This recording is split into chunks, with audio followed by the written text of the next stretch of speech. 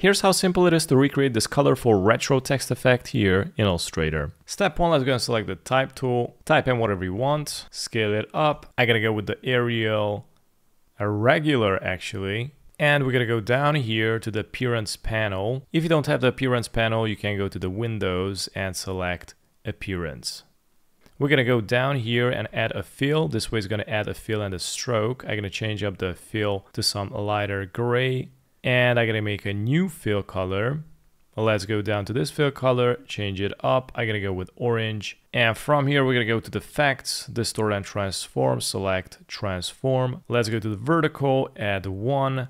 And we're gonna increase the copies quite a bit. So it's gonna create this really cool extrusion. In my case, I'm gonna go with 60 copies, click OK. And now I'm gonna go and drag this fill to this little plus to create a new duplicate. Now let's go to the bottom fill, change up the colors. I'm gonna go with some stronger orange. And we're gonna go to the transform. And we're gonna add plus 60 more copies. Let's see what happens, check this out. It is going to expand the extrusion even more and create a colorful extrusion. I'm going to drag this fill again to the plus. Now we're going to go and change up the color again. I'm going to go with some strong red. Let's go to the transform and we're going to add plus another 60. Click on enter and there you go. And I'm going to repeat this one more time.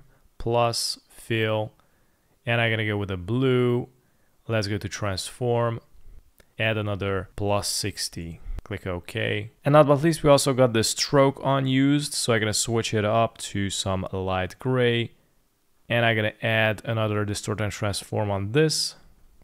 Go to the vertical and just decrease it to, I'm going to decrease it with -10. Click OK. And pretty much this is how I make this fully customizable text effect here in Illustrator. Thanks for watching.